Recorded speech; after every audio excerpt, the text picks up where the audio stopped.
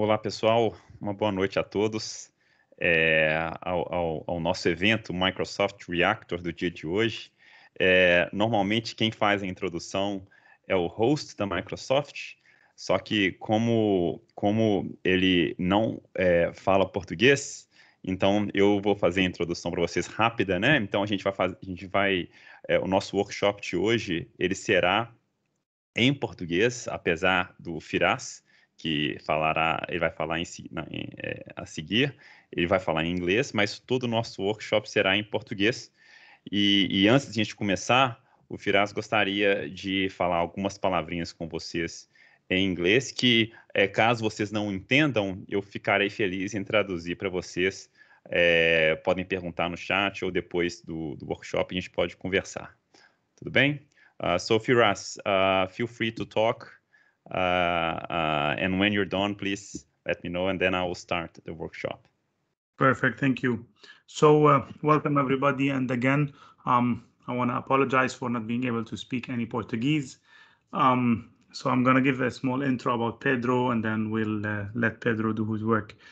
So as you know, our speaker today is Pedro Vaz de Melo. He's an associate professor in the Computer Science Department, DCC, of Federal University of Minas Gerais. He had a degree in 2003 and master's in 2007 in computer science from the Pontifical Catholic University of Minas Gerais in 2003 as well.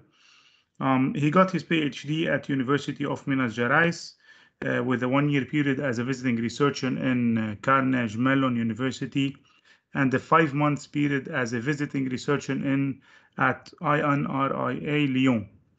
His research interest is mostly focused on knowledge, the knowledge discovery, and data mining in complex and disruptive systems. Pedro has published more than 90 peer-reviewed papers in journals, magazines, and conferences, such as ACM SIGKDD, New Press WWW, NAACL, ICWSM, ACM TKDD, PLOS ONE, and IEEE Commag. He has also received several grants from CNPq and FAPMING, and 2 Google Research Awards for Latin America.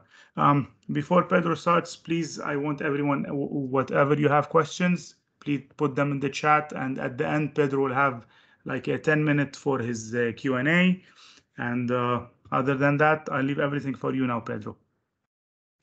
Ok, Firas, thank you for the introduction. Então, pessoal, muito obrigado pela participação de todos, sejam muito bem-vindos. Eu vou compartilhar a minha tela aqui com vocês. Antes de mais nada, é bom falar para vocês que esse workshop, ele é um workshop oferecido pela Microsoft Learn. Então, vocês podem acessar gratuitamente esse workshop através do link que eu já postei e posto novamente no chat para vocês. Tá? Então, ele está disponível e esses cursos são muito legais. Vocês podem aprender sobre uma grande variedade de assuntos no mundo da tecnologia. E hoje, o curso de hoje, a gente vai falar sobre como explorar o mundo das artes usando APIs Restful, tá? Então, será um curso rápido, né? Um curso de 1 hora. Ele está dividido basicamente em 4 partes. A gente vai falar um pouco sobre as APIs Restful, explicar para vocês o que é uma API, para quem não sabe, e a importância das APIs. A gente vai falar sobre como criar uma API simples. Depois, aprender estratégias para se conectar a APIs externas e também aprender a consultar as 2 APIs de museus diferentes, aí sim usando código. Os requisitos são muito simples para executar esse workshop dentro da plataforma. Um navegador à internet, como que eu estou usando, o Microsoft Edge, Node.js e o NPM instalados localmente. Na verdade, uma pequena parte que precisa dessas 2 ferramentas instaladas, e também para quem programa, né, aí você pode usar a sua linguagem de programação, um ambiente de programação à sua escolha, JavaScript, Python, C#. Eu vou usar Python, que é a linguagem que eu estou acostumado. Então, como o Firas já introduziu, eu sou um acadêmico, então, se vocês trabalham na indústria, vocês provavelmente têm mais conhecimento técnico do que eu sobre várias coisinhas deste mundo de APIs, né? Mas como acadêmico, eu usei muita API. Eu trabalho com descoberta de conhecimento em dados, data mining, né? Um pouco de aprendizado de máquina, e para a gente realizar os nossos experimentos, testar nossas hipóteses, desenvolver os nossos sistemas, a gente precisa fazer acesso a dados. Então, a gente faz acesso a dados do Twitter, a gente faz acesso a dados do Facebook, do YouTube, dados de fóruns na internet, dados da Câmara dos Deputados do Brasil, então, dos mais diversos dados. E para ter acesso a esses dados, a gente, como acadêmico, a gente precisa normalmente fazer uso das APIs para acessar esses sistemas, tá? Então, eu não vou seguir né, eu não vou ler isso aqui para vocês, não faz sentido da gente seguir sobre cada um deles lendo o texto, né? Vocês podem fazer isso sozinhos. Então, nosso curso, né, o nosso workshop, ele vai ter um tom pessoal meu, então a gente vai eu vou explicar, né, para vocês cada um desses tópicos usando as minhas palavras, né, algum detalhe a mais que não tem aqui no curso, tá bom? Então, a gente já viu os pré-requisitos, eu vou começar aqui aqui já é a introdução, né, do workshop, tá? E aqui são os objetivos da aprendizagem, que são aqueles mesmos 4 tópicos que eu falei para vocês, tá bom? Então vamos começar a falar sobre o que é uma API. E aí eu vou falar sobre o que é uma API, ao invés de ler lá, eu vou explicar para vocês um esqueminha, né? Nós, professores, a gente gosta muito do quadro negro, né, de escrever, então eu vou mostrar para vocês aqui um esquema que eu acho que vai facilitar o entendimento do que é uma API, e a partir desse entendimento, a gente vai ir mais a fundo nos desafios e nas oportunidades que a gente tem com as APIs. Então, vamos lá. Vamos começar, né, imaginando que a gente tem um sistema, nós fazemos parte de uma empresa, e a gente tem um sistema local. Vocês podem pensar, por exemplo, o Twitter, tá? Então, aqui é o sistema do Twitter, eu vou chamar aqui do sistema 1, né, que a gente desenvolveu, a nossa empresa desenvolveu, e esse sistema 1, ele faz acesso a uma base de dados, a um banco de dados, né, que eu vou chamar aqui, desculpa, eu sou horrível para desenhar, tá? Então, perdão aí pelo desenho mal feito. Então, ele faz acesso a um banco de dados. Então, esse é o nosso sistema. A gente tem aqui, né, os códigos, as interfaces com o banco de dados, as várias funções e funcionalidades, e aí esse sistema faz acesso a uma base de dados sigilosa nossa, né, que a gente não quer compartilhar com o mundo, né, de forma irrestrita. E aí, existe também um segundo sistema, tá? Um segundo sistema, que aí uma outra empresa está desenvolvendo, vou chamar aqui do sistema 2, tá? Nome muito criativo também, que também tem as suas particularidades e tem lá a sua base de dados particular, tá? Então, eu vou chamar aqui a base de dados 2. Então, são 2 sistemas que coexistem, e o mais interessante desse mundo novo hoje é que esses sistemas, eles têm muito a oferecer um para os outros. Então, o sistema 2, que ele está aqui, ele tem a sua base de dados, mas ele gostaria de, por exemplo, né, fazer acesso a algumas informações importantes que tem no Twitter, relevantes, né, de qual que é o tópico que está bombando hoje na internet, quantas pessoas mencionaram alguma palavra-chave, né, a CPI da Covid que está acontecendo agora. Então, eu gostaria, né, esse sistema gostaria de ter acesso a essas informações. E qual que seria o melhor dos mundos para ele? O melhor dos mundos para esse sistema é diretamente acessar a base de dados do Twitter, né? Isso seria o melhor dos mundos. Então, o Twitter chega, olha, toma aqui essa base de dados, acesse à vontade, pode procurar todos os posts, quem postou o quê e assim por diante, né? Só que o Twitter, obviamente, né, ou o sistema 1, ele não tem interesse nisso, ele não pode fazer isso. Mais importante interesse, ele não pode, porque, né, são dados muitas vezes sensíveis, são dados sigilosos, e se o acesso for irrestrito, imagine só um acesso irrestrito à base do Twitter, de repente, né, o sistema 2 está acessando esses dados mais do que o sistema 1 e incorrendo um custo desnecessário para a empresa 1.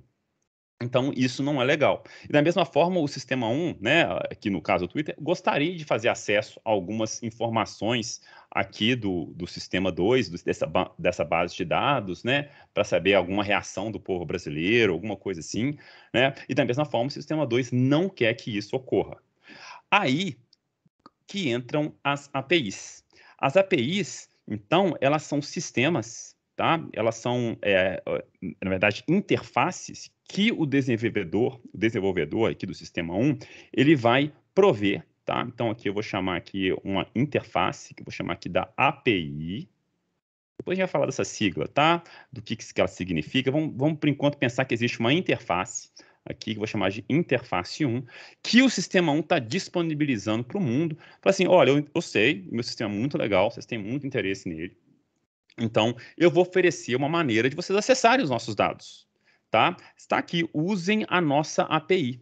A nossa API, ela tem uma conexão direta com o banco de dados nosso e também com as funções muito legais que a gente desenvolveu por exemplo, verificar quais são os trending topics, né? Verificar quais são as hashtags mais populares, verificar, né, quais são os robôs que a gente está identificando aqui. Então, a API que o Twitter está disponibilizando, né, que esse sistema está disponibilizando para o mundo, ela pode ser acessada por sistemas externos. Então, esse sistema 2 agora, ele não vai acessar o banco de dados direto do Twitter, ele vai fazer o uso dessa API, que aí tem uma conexão com as funcionalidades do sistema e também com o banco de dados desse sistema. A mesma coisa acontece com o sistema 2, que pode disponibilizar agora para o mundo a sua API, a sua interface, né, a API 2 aqui, que aí qualquer sistema que quiser acessar as funcionalidades desse sistema, as bases de dados, as informações que esse sistema está gerando, ele pode fazer isso através da API que ele forneceu. Né? E notem como que é importante a gente ter uma API, porque essa API é aquele meio do caminho, né? É aquele ponto de entrada para o sistema que o proprietário do sistema pode definir à vontade quais são as limitações e as permissões que ele vai dar para sistemas externos. Então, olha, não, eu vou deixar acessar uma vez por dia só minha base de dados. Não, essas funções aqui eu não quero que a comunidade externa acesse. Eu vou liberar só essas funcionalidades aqui. Então, tudo é definido pelas APIs, que a gente sabe muito bem, né? Elas mudam conforme o tempo. Então, hoje, o que eu considero, o que esse sistema considera válido, amanhã pode mudar. Amanhã podem ser outras coisas, então a API pode, por exemplo, ela se tornar obsoleta. Aí eu vou ter que quem usa, né, o sistema 2 que está usando essa API 1 aqui, ele pega um código, implementa, né, faz uso dessa API, ele vai ter que ser atualizado porque a API mudou, os requisitos mudaram, tá? Então, essa é a ideia geral para que serve uma API, né? E as APIs, né, elas são fundamentais nos dias de hoje. Olha a quantidade de sistemas disponíveis para a gente acessar, né? E o acesso a esses sistemas, eles são feitos aqui, ó, diretamente pelo browser, né? O Twitter, o Facebook, YouTube, tem um programa, né, que é o browser aqui de internet, que ele já consegue acessar esses sistemas e estão todos interligados, né? O acesso rápido, comunicação direta. Daí surge a necessidade da implementação dessas APIs. Tá? Que significa, em português, interface de programação de aplicativo. Então, vocês já podem perceber que realmente tem uma relação. Então, existe um aplicativo, existe um sistema, tá? Aplicativo é sistema, tá? E aí que eu vou oferecer essa interface de programação para que outros sistemas possam anexar código, né? Possam implementar código que faça uso das funções do meu sistema, tá?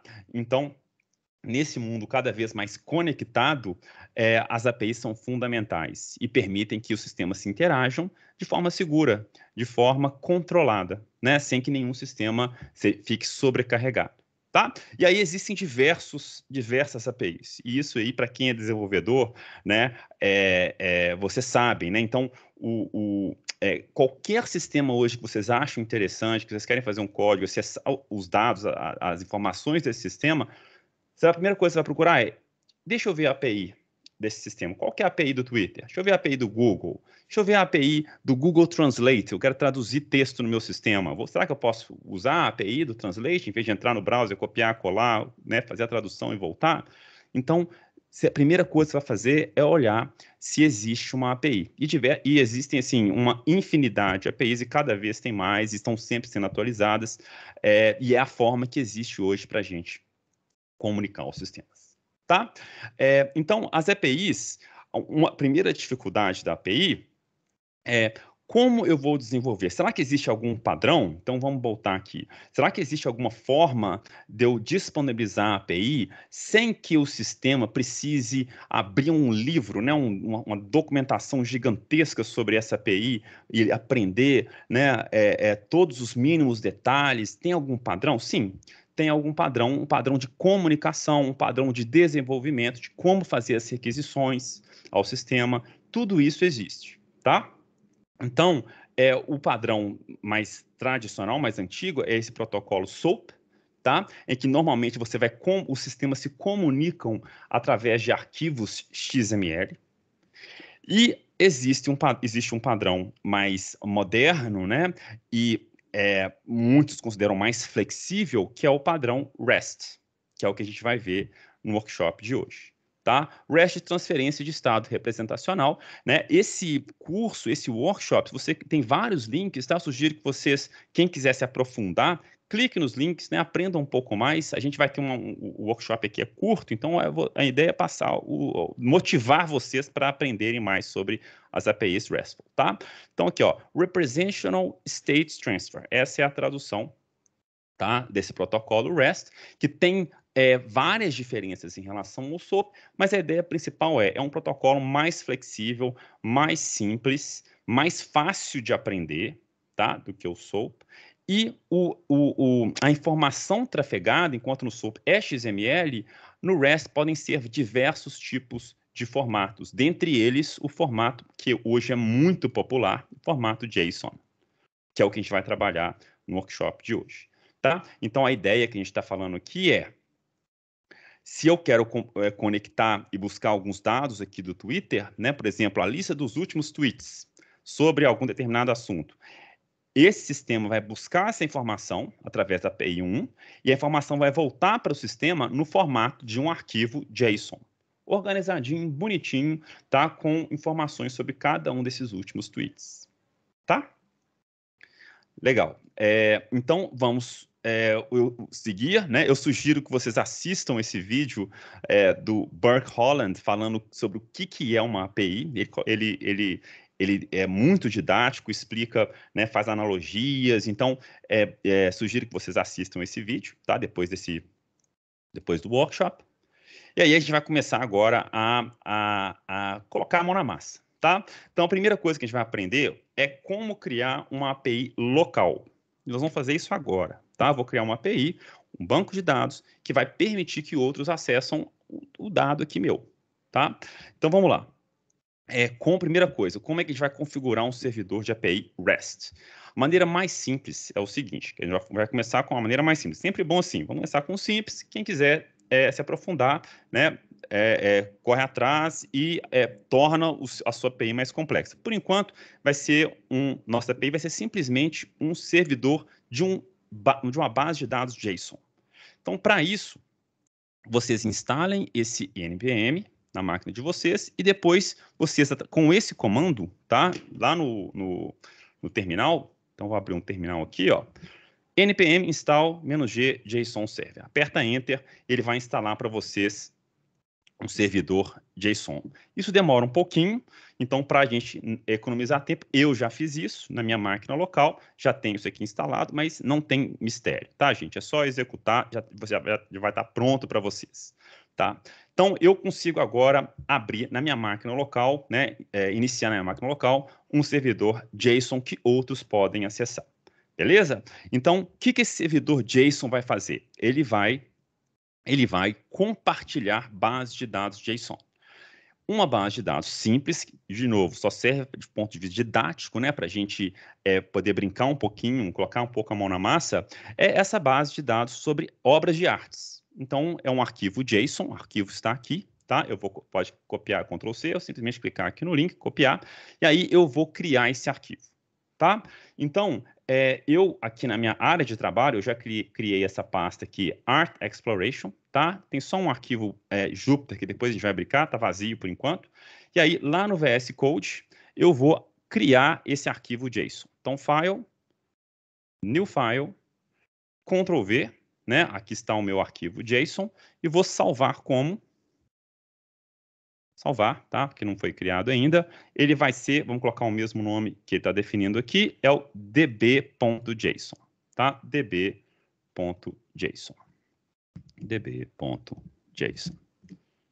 Pronto. Salvou aqui, tenho agora um arquivo db.json.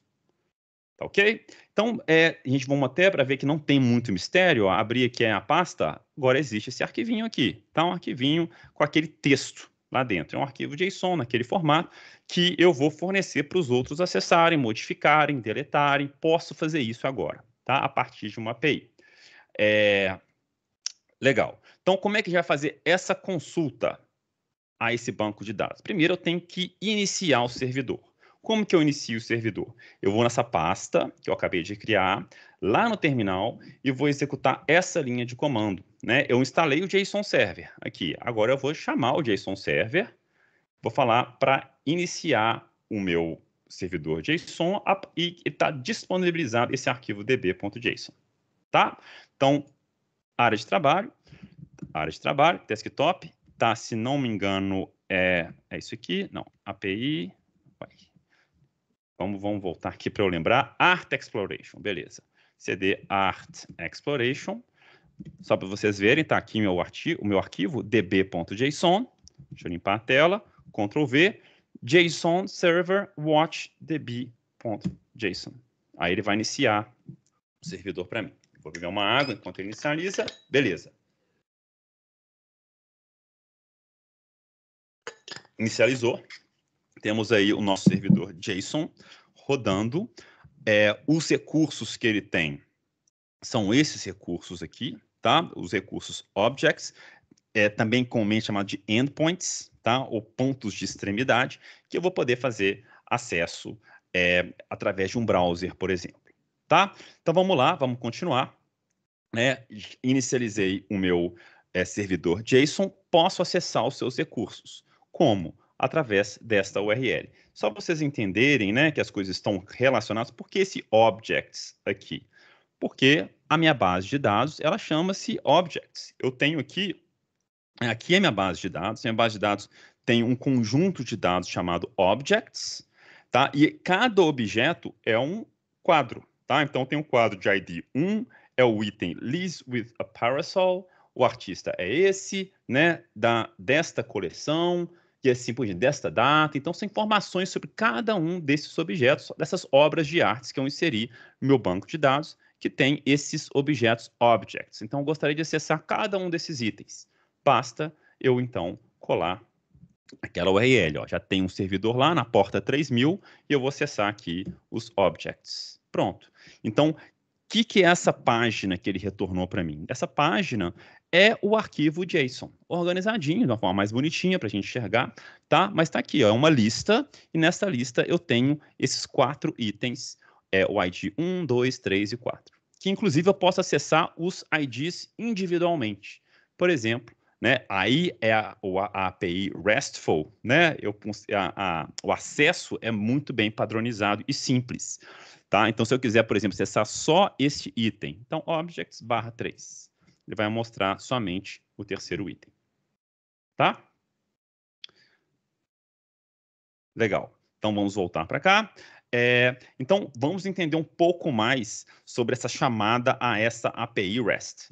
Bem, são 4 aspectos importantes que a gente tem que entender. Primeiro, o que são esses pontos de extremidade? É basicamente a rota em que os dados vão viajar. Então, eu quero acessar qual ponto do meu sistema. Eu estou querendo acessar, né? Esse aqui é um ponto de extremidade. Eu quero acessar uns objects. É essa base. Eu poderia ter, por exemplo, os museus, né? Uma outra ponto de extremidade, tá? O que mais? Qual que é um método que eu vou usar para de acesso ao meu banco de dados. O que eu quero fazer? Olha, o que a gente está fazendo aqui é um método get. Eu quero simplesmente obter os dados. Existe um banco de dados, eu estou usando essa chamada para obter esses dados. Eu posso fazer outras coisas, por exemplo. Eu posso inserir um objeto nesse meu banco de dados, posso deletar um objeto, posso até atualizar um dos objetos. Existem diversos métodos para a gente executar, tá? A gente vai falar um pouquinho mais sobre eles daqui a pouco. Tem também os cabeçalhos dessas requisições, então, que estão muito ligados à autenticação e à autorização para acessar essa base de dados, e tem também os próprios dados. Então, se eu quiser adicionar um item aqui, eu tenho que enviar qual item que eu quero adicionar. Então, eu preciso, junto com a minha requisição, encapsular um item para ser adicionado. Tá? Então, são as operações básicas que a gente vai executar sobre a API, e eu posso também, né, já que eu estou disponibilizado esses dados, eu posso acessar cada um desses itens fazendo uma pesquisa, por exemplo. Já está tudo padronizado dentro de uma API Restful. Por exemplo, né, essa chamada daqui, ela tem esse parâmetro. Eu estou querendo, dentro dos objects, eu quero procurar o item Lise with a parasol. Então, se eu clicar aqui, ele vai buscar um item Lise with a parasol. Posso, né, também, inclusive, buscar uma coisa que não existe. O que ele vai fazer? Não vai retornar nada, porque ele buscou um item Lise with essa coisa que eu escrevi aqui e não tem nada. Tá? Então, algumas coisas importantes notem que ele faz a tradução aqui do espaço para esse caractere especial. Normalmente você não vai precisar, tá? Porque os browsers modernos já estão fazendo isso automaticamente. Ó. Então, se eu tirar aqui esses caracteres, colocar aqui, ele já preenche para a gente e funciona, tá? Então, assim, normalmente eu vou ter que usar os caracteres especiais, mas não é necessário. E outra coisa é que eu estou usando esse novo formato aqui, ó. É um objects, ponto de interrogação, item igual a o item que eu quero. E eu posso pesquisar a partir do qualquer campo que eu tenho no meu banco de dados. E aqui eu tenho diversos campos. Eu estou usando o campo item, procurando pelo item. Posso procurar interrogação, artist, igual a o Pierre Auguste Renoir, por exemplo. Tá? Então, é uma forma muito dinâmica, muito fácil e intuitiva de fazer acesso aos dados do meu servidor. Tá bom? O que eu posso, inclusive, se você quiser ver, se você quiser ver mais a fundo o que está acontecendo, dá para a gente inspecionar o que está acontecendo por debaixo dos panos nessas requisições que eu estou fazendo. Então, se eu clicar aqui no botão direito, inspecionar, aí eu vou na aba de rede, por exemplo, tá? E eu vou executar essa chamada aqui, né? O que está acontecendo aqui? Ó? Ele já mostrou o que veio para mim. Então, quando eu clico aqui, ó, ele está exibindo as características da requisição que eu fiz. Olha o que eu fiz, ó. Eu tentei acessar, eu fiz o acesso, né? Pedi o acesso a essa URL, a esse endpoint objects. Qual o método que eu quis? O método get, de acesso aos dados, tá? Aí o código de status é esse 304, que não foi modificado, tá? Eu poderia colocar um outro aqui, por exemplo, ó. Vou colocar o 2 aqui. Aí o 2, aí foi um outro código de status, ó, esse código de status 200, porque é uma nova requisição que eu fiz, né? E ele retornou, beleza, fez a requisição, get, está tudo ok, que é o código de status de resposta 200. Tá? Então, tudo isso feito, né, maravilhosamente bem para a gente, que é desenvolvedor, debaixo dos panos. Eu não quero saber esses detalhes, né? Eu quero que o acesso a esse sistema pelas APIs seja o mais transparente e fácil possível. Certo? Legal. Então, esse é o método get. Vamos testar os nossos conhecimentos. Tá? Isso aqui é do vídeo que vocês vão assistir, né? Ele faz uma analogia da API com uma pia. Então, se você tem uma pia, né, o que essa pia representa na sua casa? Né, se uma API é uma pia. Então, uma pia que está fazendo o quê? Qual dessas informações é verdadeira? Os dados são a torneira, os dados são o ralo ou os dados estão nos canos? Bem, os dados estão nos canos. A pia é uma interface do sistema hidráulico, né, de saneamento, né, de água, com o que a gente precisa, que é a água, né? Então, o que a API significa? A gente já viu isso também. É uma intelectual de programação incrível, não é mesmo? Não, não é. É uma interface de programação de aplicativo.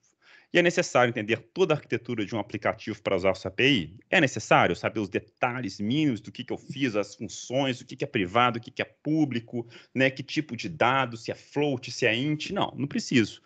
A API ela vai ser transparente, falar, olha, que você acessa isso aqui, os métodos são esses, e pronto. Então, eu não preciso saber de tudo, tá? Parabéns para a gente e vamos continuar. Beleza. Então, já falar agora um pouquinho sobre as estratégias de autenticação, porque, né, a gente tem que tomar cuidado. Se eu estou liberando acesso ao meu sistema, eu tenho que tomar cuidado com esse acesso, certo? Então, isso é muito importante. Então, quando eu estou liberando o acesso ao meu sistema, eu tenho que garantir, né, ter certeza que eu não vou ter um acesso que vai prejudicar o meu sistema, que vai liberar algum dado sensível. Então, existem diversos protocolos para a autenticação, tá? Uma forma simples de fazer a autenticação, que não é a melhor, é vocês na URL, então quando a gente faz a chamada, né, à nossa API, você passa o usuário e a senha.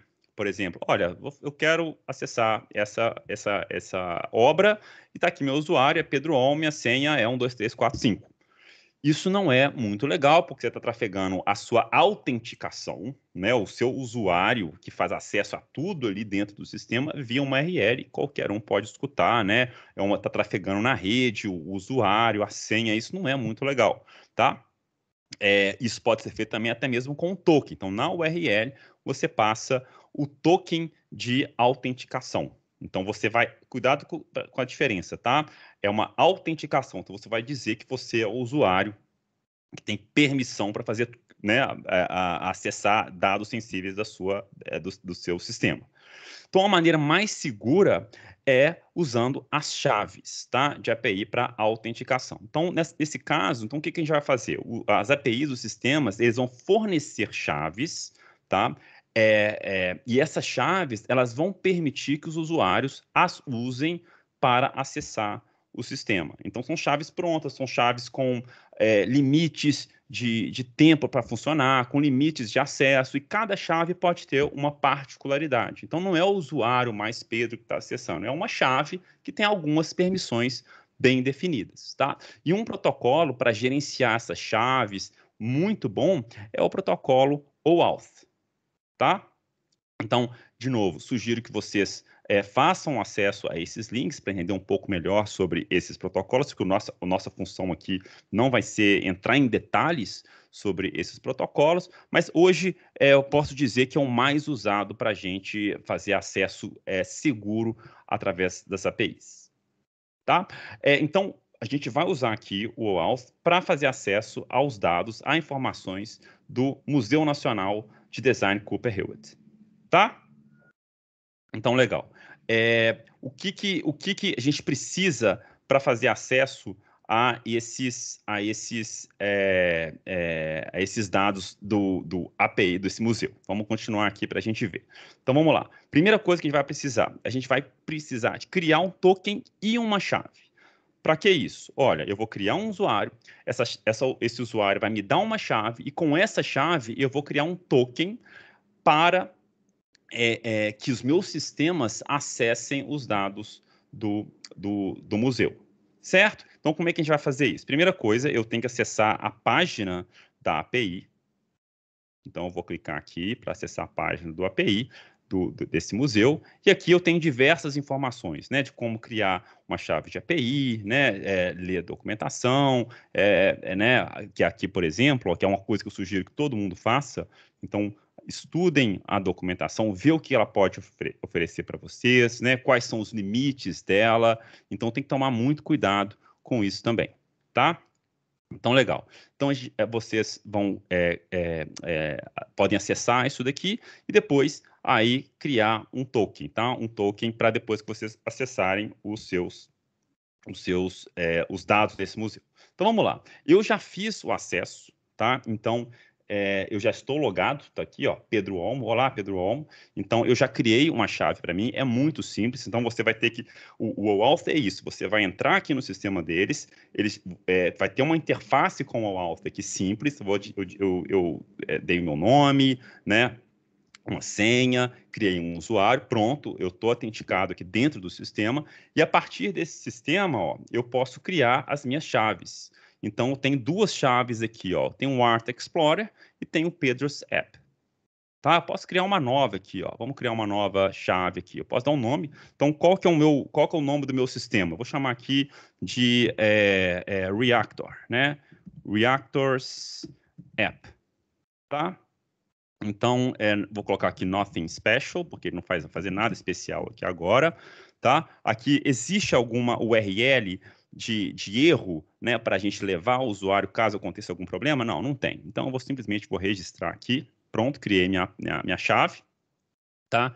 E agora, com essa chave, na verdade, eu tenho que concordar aqui com esses termos. Então, beleza, criei, ótimo.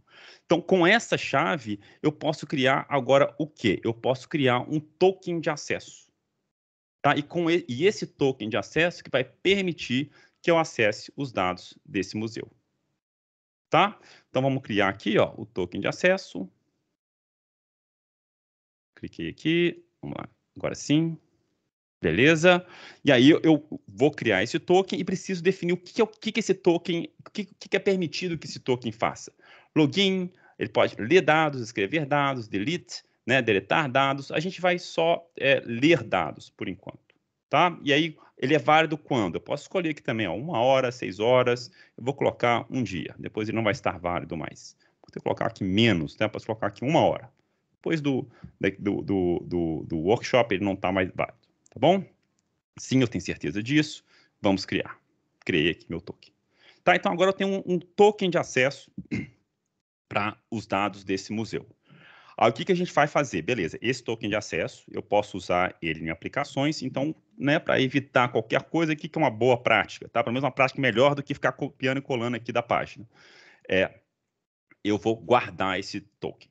Tá? Então, aqui na minha página, eu vou criar um novo arquivo, vou salvar esse token aqui, tem um espaço, tem que tomar cuidado com esse espaço aqui. Na verdade, a gente pode evitar, tá? Mas deixar ele aqui pronto, e aí eu vou salvar. Salvar com um nome qualquer, tá? Vou colocar sem extensão nenhuma, no extension, e vou chamar isso aqui simplesmente de access token. Tá? É o nome do meu arquivo, que vai guardar essa informação para mim. Bom? Então, legal. Então, agora, eu tenho acesso, eu tenho um aqui, e tenho um token que vai permitir que eu acesse aos dados desse museu. Então, a gente vai começar a acessar os dados desse museu, né, que são dados sensíveis, mas que não são tão sensíveis, né, é um museu, então o museu gostaria que a sociedade se interessasse pelas obras que estão lá, mas para evitar acessos irrestritos, ele exige esse token de autenticação, justamente para saber quem que é que está acessando, né? Qual o sistema, se é um problema, veio da onde. Então, muito mais fácil você fazer o diagnóstico de qualquer problema. Então, vamos lá. Para acessar esses dados, por exemplo, objetos de arte nouveau, eu vou usar fazer essa chamada, tá? Então, o que eu vou fazer? Eu vou acessar um getList, é um método da API, ó. Método é o Copperhead Periods getList. Vou ter que colocar meu token de acesso aqui. Eu quero nessa página 1 e tem, né, eu quero que sejam exibidos 100 por página. Tá? Então, vamos lá. Eu vou deixar isso aqui. Não posso fechar isso aqui. Colocar aqui, olha, então aqui, ó, no token, eu tenho que colocar o meu token, que eu acabei de criar. Então, está salvo ele aqui, ó, no Access Token, Ctrl C. Tem maneiras mais elegantes de a gente fazer isso, tá, gente? Mas vamos fazer do mais simples, todo mundo entender. Então, eu vou apagar aqui o Your Token, Ctrl V, coloquei meu token aqui, bati um Enter, pronto. Ele vai fazer acesso à API do museu, que me retornou aqui diversos objetos, né? Aqui, na verdade, diversos períodos, né? Foi o que eu pesquisei, ó. Tem o período Rococo, Hudson River School, Neoclássico, tá? Todos os períodos que esse museu trabalha, né? Que ele exibe obras de todos esses períodos daqui. Então, agora eu tenho uma lista de períodos e posso investigar, posso acessar um outro endpoint dentro dessa API, né? Acessar aqui um desses períodos para buscar, por exemplo, as obras desse período, que é o que a gente vai fazer agora também. Então, vamos lá. Então, acessei, tá? Qual que era o interesse nosso inicial? Era acessar esse objeto de arte nouveau, tá? Então, como é que eu acesso esse arte nouveau? Eu vou usar, tá? O arte nouveau, imagino que já deve estar aqui, ó. Se eu procurar arte nouveau, tá aqui, ó. Esse período, e ele tem esse código. Então, ele já, inclusive, nos dá a URL de acesso para as informações desse período. Aqui, ó, a URL é essa daqui. Então, Ctrl C, vou numa outra aba, bato um Enter, tá? Tá aí, Arte Nouveau, ele está carregando ainda, demora um pouquinho, para mostrar aqui algumas obras da Arte Nouveau, né? Para a gente, né, para a gente pesquisar, tá? Então, note como que é simples, como que é fácil, bem intuitivo, tá? A própria chamada da API já retornou os pontos de acesso para eu fazer os acessos subsequentes, né? Para me aprofundar no sistema.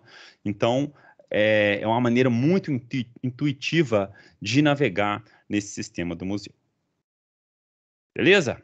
Legal. Então, agora, como é que a gente vai lidar com essas respostas? Vamos aprender a lidar com as respostas agora.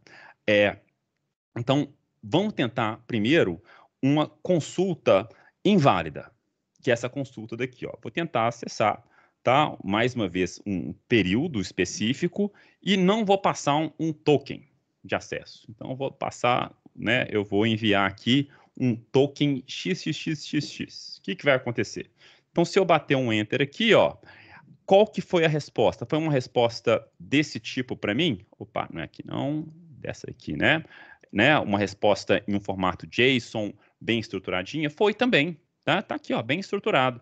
Só que tem uma mensagem clara para mim de que é um erro 400. O que é esse erro 400? Nós vamos ver daqui a pouquinho, tá? É um token, o erro tá falando aqui, ó, invalid access token, um token inválido, que é a mensagem que ele mandou aqui. Então, tá ok, ó. Ele, inclusive, um evento publishing state que deu ok, porque você tentou acessar o token errado e retornei aqui um JSON falando o que aconteceu.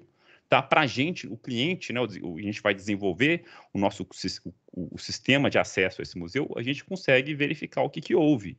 Então, eu consigo colocar no meu código lá, olha, tenta acessar. Se a mensagem de volta é um invalid access token, então imprime para o usuário, atualiza seu token.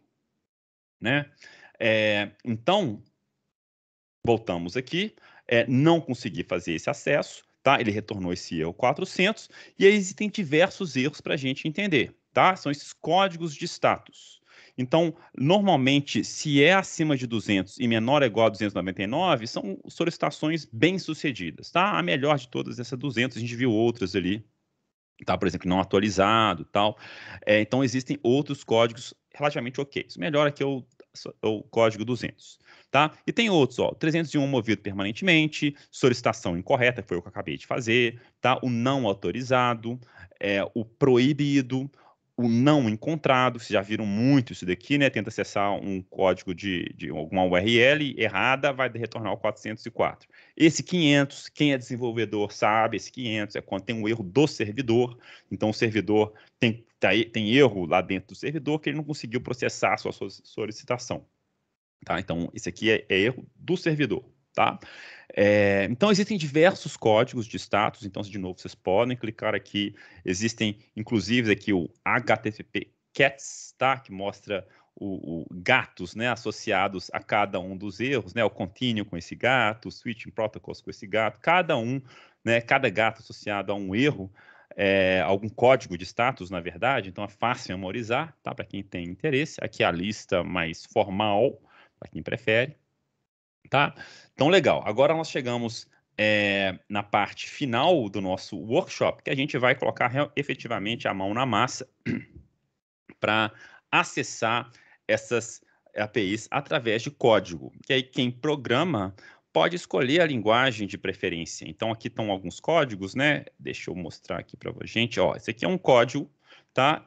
Em PowerShell. Eu gosto de Python, então ele gera aqui para a gente um código em Python, tá? Quem prefere JavaScript, tem um código em JavaScript aqui também, tá? Então, esses workshops da Microsoft Learn, eles servem para todo mundo, tá? Para todos os gostos. Então, eu vou trabalhar aqui com Python, tá? Para acessar essas APIs, e a ideia, e é o que eu normalmente faço, tá? Isso aí eu tenho um certo conforto, tá?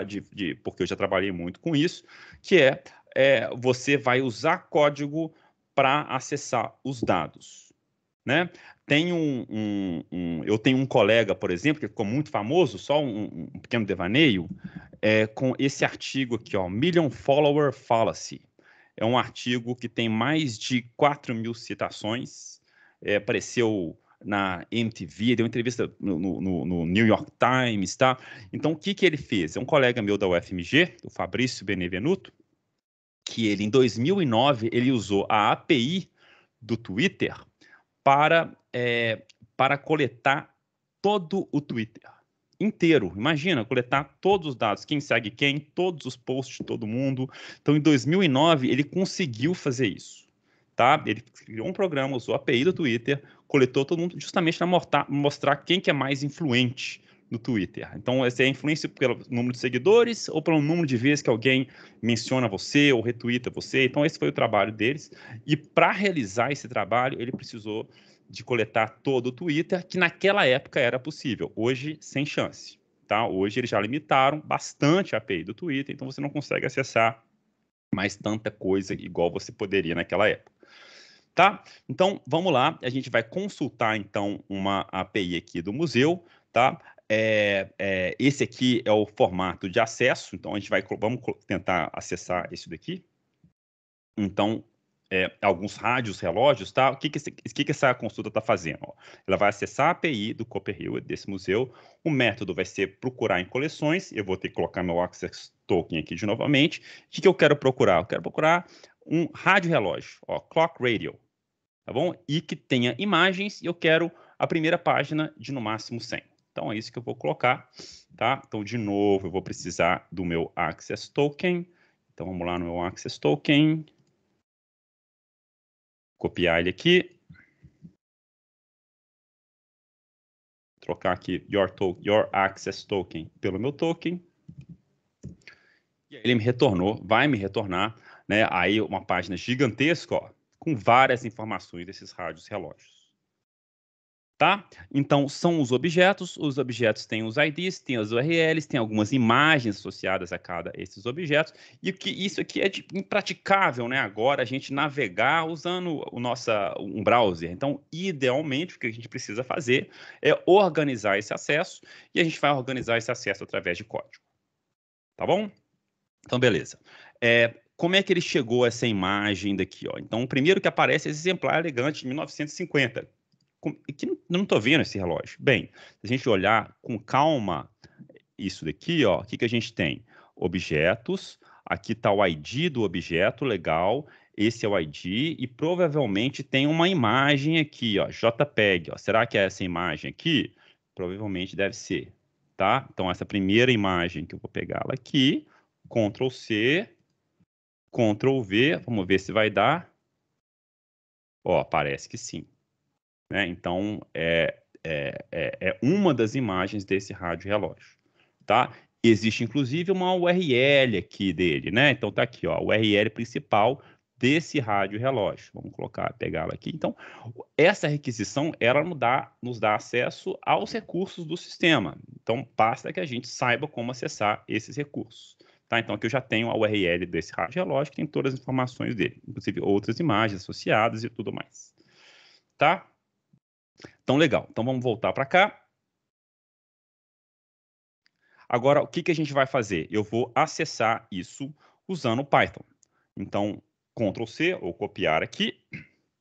Eu já implementei, eu já abri aqui um Python Notebook, que facilita demais o nosso acesso, né? A gente consegue fazer o acesso e ver rapidinho a resposta via script. Então, eu vou Ctrl+V aqui, e para a gente fazer esse acesso, só explicar rapidamente esse código, eu vou usar essa biblioteca de Python chamada requests, que ela permite que eu faça um acesso, né, HTTP, uma chamada HTTP, diretamente aqui do meu código. Como? É muito simples. Eu tenho que colocar aqui a URL, tá? Essa URL, de novo, ela precisa de um token, tá? Se eu quiser deixar a coisa até mais bonitinha, uma coisa que eu posso fazer, né? Esse aqui eu não gosto muito, né? Vamos colocar esse aqui embaixo. Ctrl X. Isso, vamos colocar isso aqui. Uma coisa que a gente pode fazer é definir, né? Uma função load token, né? Load token, né? Carrega o token, esse token nosso. E aí essa função carrega token, ela vai retornar para a gente o token que está nesse arquivo access token que eu escrevi aqui, que eu acho que é mais, né, para a gente não ter que ficar exibindo esse token, poder atualizar esse arquivo quando a gente quiser. Então, with open, né? Aí o nome do arquivo, que é esse access token as file. Aí eu vou abrir, o meu token vai ser igual ao f readline.strip, para tirar os espaços em branco fora, né, ali os antes e depois da string. E aí depois eu vou retornar aqui o token. Então, return token, uma funçãozinha simples, tá? Que a gente vai ter só para a gente ver se está... Opa! Vamos ver se ela está funcionando aqui. Token... Vou imprimir de uma vez. Print load token. Pronto. Então, ele carregou aqui o token. Então, pronto. Então, eu não preciso agora colocar o meu token aqui. Nessa minha própria chamada, eu posso colocar token igual a load token. Então, nota que não tem no meu código aqui um token, né? Fixo, estático, uma constante. E aqui, no lugar aqui de your token, eu vou simplesmente concatenar o token que eu acabei de carregar. Beleza. Então, carreguei, essa é a minha URL, não tem nenhum payload, nem tem nenhum cabeçalho também. Eu vou fazer um request do tipo get. Eu poderia usar a função request.get automaticamente, não usar o método explícito aqui, tanto faz, tá bom? URL, e depois eu vou imprimir aqui a minha resposta, tá? A minha resposta, ela vem no mesmo formato, ele está carregando aqui o request por enquanto, então aquele mesmo formatão gigantesco, né, que a gente tinha anteriormente. Se eu quiser, eu posso navegar um pouco melhor nessa resposta, né? Então, eu posso, por exemplo, aqui, ó, ver um tanto de coisa. Então, que coisas que eu tenho aqui? Então, eu vou transformar isso aqui em meus dados, ó, dados é response.json, eu vou transformar isso aqui num JSON, eu acho que é uma função, se não me engano, e aí, para cada object in data, vamos ver o que tem aqui, print data. Aí é a mesma coisa aqui, né? Data, aqui provavelmente eu vou ter que ter um objects response JSON. Será que é isso aqui? Não, é isso aqui mesmo. Tá, então ele colocou todas as minhas coisas, né? Deixa eu ver aqui direitinho o que são isso que ele retornou, porque a gente tem que investigar para ver o que é que ele retorna, tá? Eu vou colocar aqui na URL, porque fica muito confuso. A gente tem que entender exatamente o que é esse JSON que ele está retornando, tá? Porque ele está, né, bem grande aqui, os objetos, o clock, né? Vamos ver se é uma lista. Não é uma lista, porque eu estou tentando... Estou imprimindo dados, né, Pedro? Então tem que imprimir os objects. Então pronto, agora sim, né? Então, no ao vivo, sempre esses erros bobos acontecem. Então, para cada objects in data, eu estou imprimindo. Então, dentro desse meu objeto que eu retornei, eu tinha objects, tem esse total de objetos retornados, né? E aí eu posso fazer acesso, já começo a entender melhor as minhas respostas. Então, é o meu data, vou acessar aqui o objects, que é esse primeiro daqui. Provavelmente isso é uma lista, 0. Então, vamos ver que objects que eu tenho. Pronto, ó, tem aqui o meu primeiro objeto, é esse ID, ele tem essa URL, né? E aí eu posso acessar essa URL e fazer, né, qualquer tipo de manipulação desse dado que eu quiser, ou nessa lista de objetos que eu quiser. Tá? Legal. Vamos seguir em frente. Então, como que eu faço agora para fazer um post? tá? Eu quero gravar em um ponto de extremidade. Eu quero anexar um item à minha base de dados. Infelizmente, a gente não consegue fazer isso nessas bases de dados de museu, mas eu posso fazer na nossa base de dados que a gente criou, os nossos objects aqui, JSON, do nosso servidor local que está aqui rodando ainda, né? Então, eu gostaria de anexar aqui um item 5. Como que eu faço isso? Via API. Usando APIs Restful é muito simples. Aqui é simplesmente a execução do servidor, ele já está rodando, né? E aí a gente pode executar uma operação Python aqui para anexar um objeto, que é o que a gente vai fazer aqui agora. Então, vamos abrir novamente. Vamos ir lá para o final. Então, são todos os meus objetos anteriores. Então, Ctrl V, tá? Import request, nem preciso, porque eu já importei, né? Aqui está minha URL, né? Faltou só um HTTP aqui, senão não vai funcionar. Contrário. Aí essa daqui, ó, é o payload, são os dados. Se eu quero fazer um post, se eu quero atualizar essa base de dados, eu tenho que atualizar com qual dado? Isso aqui é um registro. É um ID 5, esse item de fiancé, aí por esse artista. Então, é um item que eu quero atualizar, tá? E qual que é o tipo de conteúdo? É um conteúdo JSON, então já estou avisando dentro da minha requisição que esse é um conteúdo do tipo JSON, e aí eu vou fazer um request do tipo post nessa URL com esses headers e com esse dado daqui, tá? Então vamos lá, ver se vai funcionar. Opa, é um encode, né? Porque aqui também tem um probleminha, ó. Eu não fiz o encode do payload, eu tenho que fazer também. Tá? Porque, ou então eu posso tirar esse caractere esquisito aqui, deixa eu ver se tem mais algum. Provavelmente não. Então, só tirar ali funciona. Mas como eu não quero preocupar com isso, eu vou colocar um encode em um UTF-8 também. Agora deve funcionar.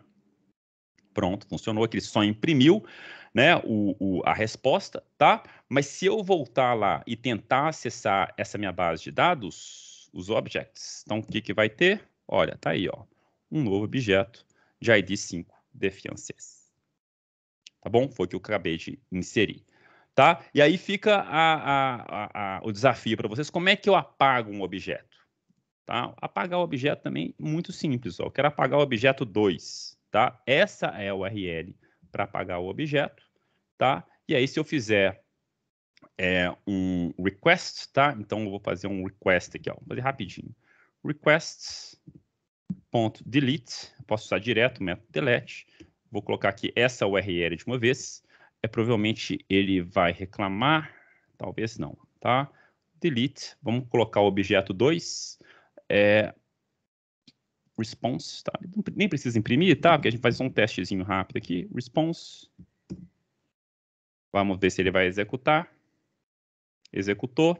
Vamos rodar aqui de novo. Tá aí, ó, 1, 3, 4, 5. Ele apagou o objeto 2. E lembrando, gente, que isso aqui, ó, é o ID mesmo, tá? É esse campo ID. Se o ID fosse 1000, eu teria que colocar 1000 aqui. Não é a ordem que eles aparecem, não. Tá bom? Então, legal. Basicamente isso. A gente pode chegar aqui na verificação dos conhecimentos, algumas perguntinhas básicas. Todas as APIs exigem chaves para acesso? Não, acabamos de tentar mostrar uma aqui que não precisa de chave para acesso. O OAuth usa tokens de acesso para executar a seguinte tarefa: obter um código de autorização, verificar se o usuário está conectado, garantir a segurança. É um código de autorização para acessar alguns serviços da API do sistema. As APIs podem ser usadas para os seguintes fins: aplicativos de comércio eletrônico, opa, sim. Organizações culturais, também. Transações de pagamento, com certeza. Então, todas as opções acima. Parabéns para a gente, né? E eu espero que esse workshop tenha inspirado vocês a se aventurar nesse mundo das APIs que permite a conexão entre esses diversos sistemas fantásticos que a gente tem hoje, né? E vocês viram que para acessar esse recurso é muito simples. Então, desenvolver código, que é a parte mais legal, usando APIs e fazer acesso aos recursos desses sistemas, do Twitter, do Facebook, tá? Do IMDb de filmes, Netflix, né? Do Steam de jogos, a gente consegue fazer esse acesso, tá? Desses recursos de forma muito simples através das APIs. Beleza? Então, legal, pessoal. Vou voltar aqui. Firas, are you online?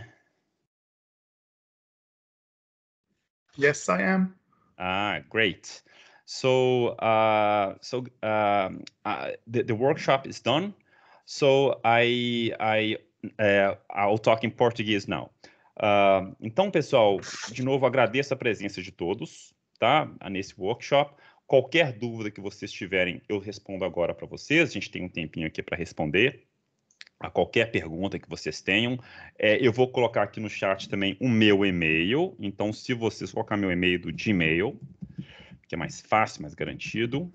Então, se vocês tiverem qualquer dúvida, né, agora vocês não têm perguntas, mas se lembrarem de alguma pergunta, basta enviar um e-mail para mim, eu ficarei muito feliz de responder vocês, de guiar vocês para qualquer tópico que vocês tenham interesse, tá? E que eu tiver conhecimento, claramente, tá? Agradeço mais uma vez a oportunidade de participar dessa live, tá? E não deixem de preencher o survey, tá? Eu vou dar uma olhada aqui no chat para ver se tem alguma pergunta. So, Firas, I'm taking a look at the chat to see if there are any questions. Okay. Tem como pesquisar informando uma parte do nome ao invés do nome completo do atributo? Ô, João Paulo, excelente pergunta, tá? Tem como fazer a pesquisa com parte do nome? Sabe quem que vai definir isso? É a API, tá? Então, são os serviços que a API vai prover. Então, por exemplo, a API do Twitter, ela permite que vocês pesquisem por tweets a partir de keywords. Então, você vai colocar, por exemplo, a keyword COVID lá. Então, essa keyword vai procurar tweets que tenham essa palavra. Não precisa ser o tweet inteiro, tá? Ou então, você pode pesquisar com uma coisa ou outra.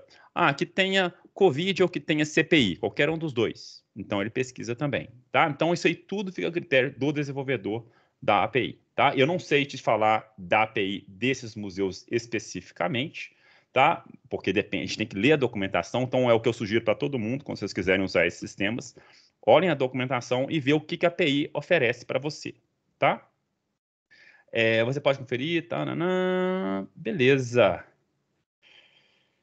Legal, gente. Então, de novo, muito obrigado. Uma boa noite a todos. E eu vou passar a palavra de novo aqui para o nosso host, o Firas.